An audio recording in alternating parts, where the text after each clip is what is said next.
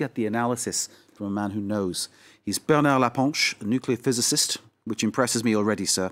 President of the Scientist Experts Association Global Chance. Bernard is also author of the book En finir avec le nucléaire, pourquoi et comment, which roughly translates to Ending Nuclear Power, Why and How. May I start, sir, by thanking you for coming in to see us here. Thank you, sir. And also ask you this question. 6 new reactors. What's your reaction to that? I was not really surprised because President Macron is a very great supporter of nuclear, civil and military. And so we expected that someday he would say something. But I was surprised by the fact that he presented first the necessity of energy efficiency, that is reducing energy consumption, which is very good. He said 40%, but the laws say 50%, but he's president, so can say that. Second, emphasis on renewables, okay. And third, nuclear. And it's very strange because he based the speech on exactly the same situation 50 years ago, with de Gaulle and Pompidou saying that the nuclear was a solution to all problems and energy independence, etc. As if the world has not changed. And in the world, the maximum of electricity from nuclear was in 1986, 18%. Now it's 10%, a little less.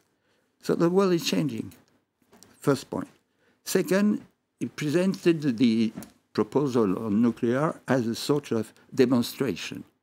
We have scenarios given by experts, in particular RTE, the grid, electricity grid. And this is not true. There are several scenarios, and particularly a few scenarios with 100% renewables and no nuclear. So he was just presenting the scenario he liked. And he said, we need an enormous increase of electricity consumption.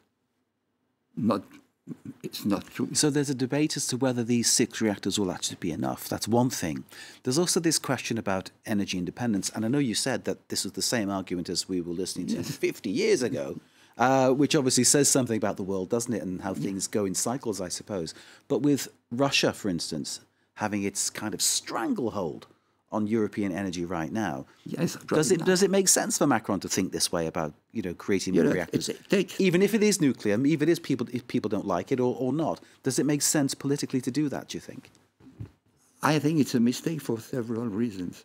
One, to build new EPRs when the 4 EPRs in the world, Finland has started and now it's stopped. Taishan in China stopped. The French one will start in 23, 24, we don't know. How can you say we are going to make 6 EPR, or EPR2, and EPR2 is a lower cost? Why EPR2? Why not another EPR? Because EPR2 has to be less expensive.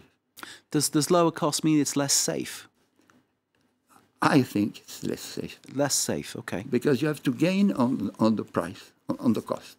And to gain on the cost, you have to reduce some equipments, etc. So what we're seeing here today is the French president announcing 6 new reactors. They're of a type that you say is less safe. And you're a nuclear physicist, and you've written books on the issue. And clearly you have a position, but you can look at this objectively and say that they're less safe, these ones. I think. I think they are less safe because they want to gain on the cost. So second, we have problems of safety. We have problem of design of the reactors, because EPR, what will happen with EPR? We have problems with the capacity of industrial capacity for EDF to build these reactors, given the disaster of the EPR. So what I'm getting from you is that you feel that this is actually the wrong policy to pursue. It's the wrong way to go. Yes, and the fourth is the money. When these reactors would function, the cost of the kilowatt hour will be 3 to 4 times more than from wind or from photovoltaic. And so the last part of the speech of Macron is interesting. The state will put money. Why? If it's the perfect solution. You've asked my question. I was going to say, well, why would the state do that if it's the wrong thing to do, if it's not making the money? Why would the state do that? Because it's a sort of religion. They're sort of set on a line and they can't get off it. Is it because France is selling so much nuclear technology abroad? Is it that? They are not selling. No. They are not selling abroad. They are not. So this sounds like it's a big white elephant, as it were, there, as the expression. It's something that people talk about a lot, which is valuable, but it really isn't. No, it's very difficult to understand. Well, it's a speech of a candidate for the presidential. No more, because after that, maybe he can be probably president, maybe, but then you have all the work on the safety, several years to approve or not EPR2, then public debate, then inquiries, then discussions. You think this isn't going to happen, don't you? You think this is all just hot air, as we say, talk.